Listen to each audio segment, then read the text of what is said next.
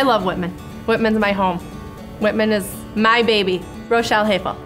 As the middle school science teacher here at Whitman, I have about 38 students, give or take, in my classroom at all times. We have very much a STEM curriculum, and the center of our STEM curriculum is that real-world application, being able to apply what the students are learning to the outside world.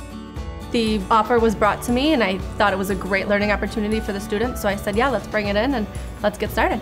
Sixth grade, we introduced the whole photosynthesis process and what that looks like, and we really scaffold that approach from year to year, from 6th to 7th to 8th. We talk a lot about the Earth systems, the hydrosphere and the hydrologic cycle, the water cycle, the biosphere, all living things within our ecosystem, within our Earth.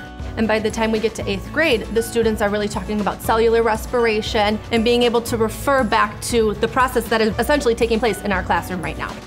It really allows the students to take ownership of their learning and gives them that internal understanding and allowing them to make that connection from learning to being able to apply it to the real world.